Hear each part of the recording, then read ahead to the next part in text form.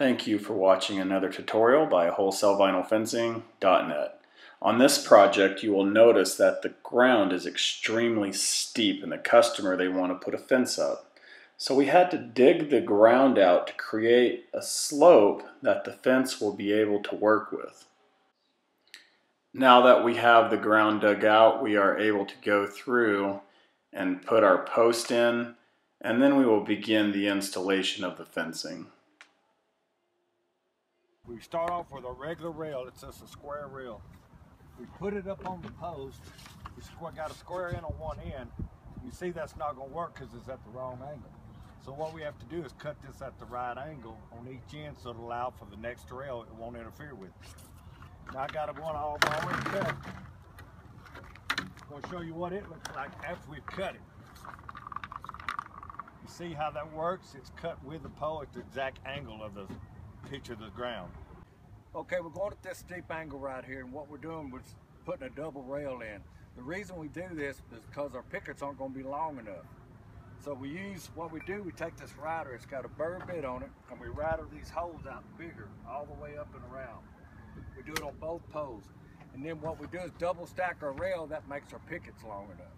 I'm going to go ahead and put this in and show you. Put them in, there's one. Here's the second one because it's going to butt on top of it.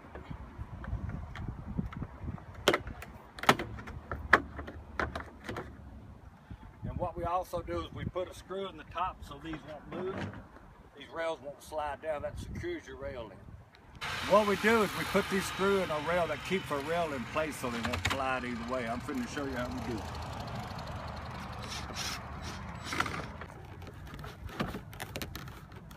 And now what we're going to do is go ahead and put another screw in the top. You put one in the top and the bottom, that way it can't go either way. As you see, we're back at this steep angle again. What we got to make this picket match that angle. You see, I'm going to put it in, it won't work. Like that. See the gap at the bottom? So you got to cut the picket to the angle. Okay, I'm going to put it right down beside it, hold it right there, and then mark with my pencil. That gets my angle on the bottom as it goes uphill, and they'll all be just like that.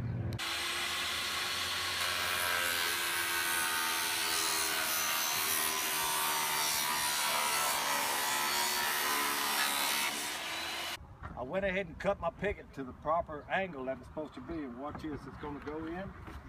See, that's a perfect angle on the bottom right there. And you'll notice these are tongue and groove. All these pickets are. You got to start off with the groove up against the pole and then work your way up. Okay, now after we did that, this one picket will be the pattern for all the way to this section. Now as you go up, the angle's going to change, so you got to make a different pattern for the next section up. Okay, now you see we've got this one opening right here. So a full picket won't fit there, so we cut to fit whatever this measurement is.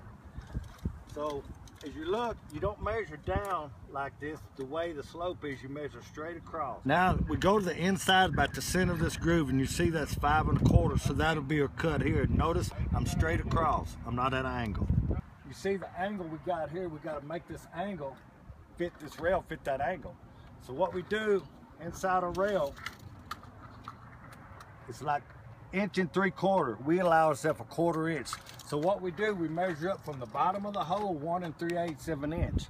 Then we mark a line on each one, then we pop a string, and it gets us a straight shot of this angle. Okay, we got the string up, chalk line string. I put it on the 1 3/8 on each end, pull the pickets over, pop it.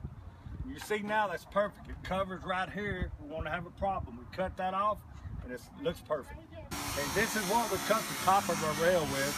It's just a cutoff saw. What you do, you take it, you cut it all the way down, just like this. And it cuts really quick and smooth.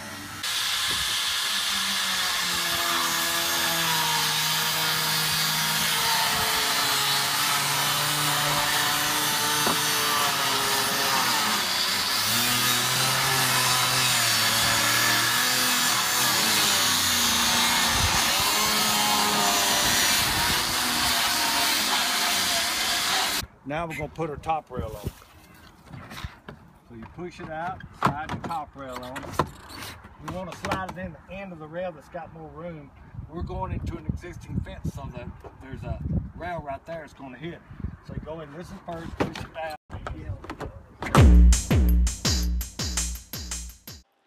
Okay guys, this is the finished product. That is how you make a vinyl fence work on a very steep hill. As you can see, vinyl fencing is very workable. It can be used in many different applications. If you are curious or you would like more information about vinyl fencing, go to wholesalevinylfencing.net. Thank you.